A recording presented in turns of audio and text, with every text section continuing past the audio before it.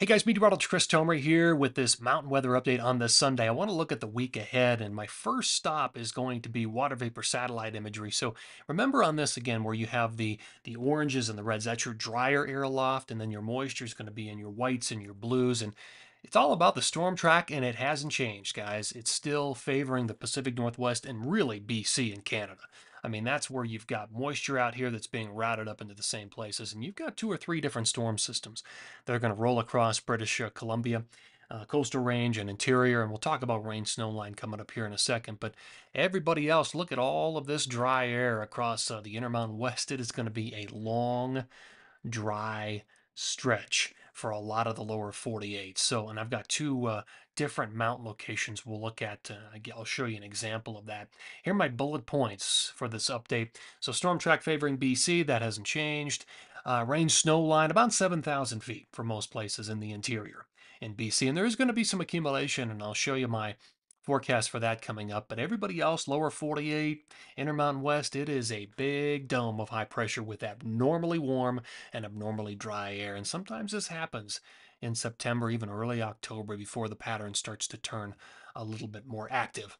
All right, one example. So this is Vail Pass humidity in the atmosphere, and you can read the timeline from right to left. So the next 48 hours, roughly, maybe even up to 60 hours. But what I'm seeing here, and this is a vertical slice of the atmosphere, the bottom line on this is that it's mainly dry air that has flooded the atmosphere over Colorado.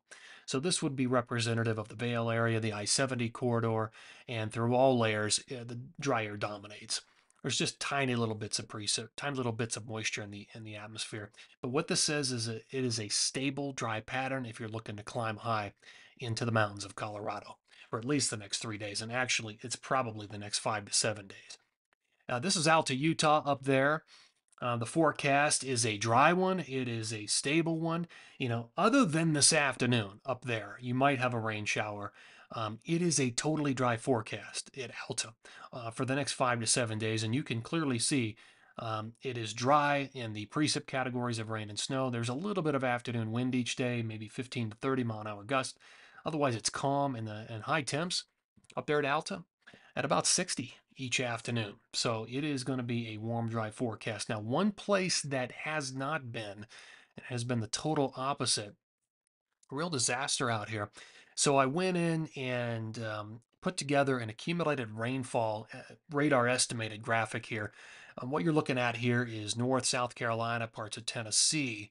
And I went ahead and put some of the labels on here, anywhere from 12 to 16 inches of rain. And the reason this was such a big event, if you remember 2013 in Colorado when we had that rain bomb that hit on the northern front range, it's the same concepts where you have orographic precip lifted and then dropped and fanned out through a lot of the mountainous areas of the Appalachians. The same thing happened here, a lot of rain in a very short amount of time.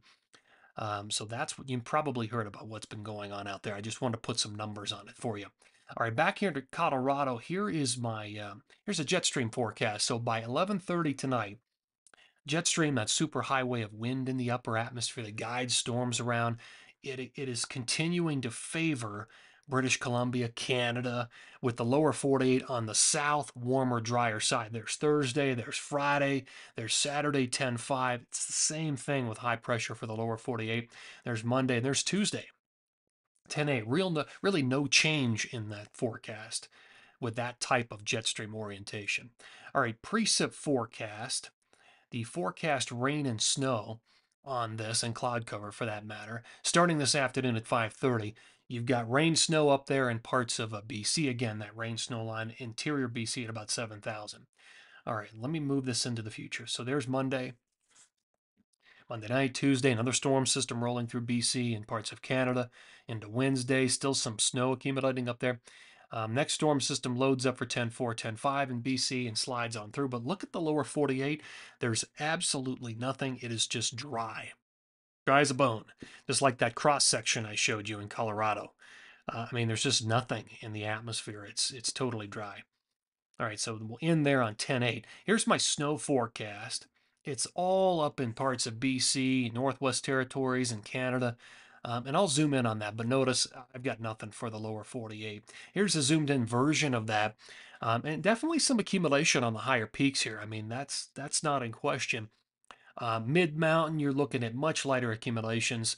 Again, most of this is happening at 7,000 feet or higher through the interior, but some lighter accumulations as you get lower down on the mountain, mid mountain or so. But some pretty big accumulation up there in the higher latitudes of BC.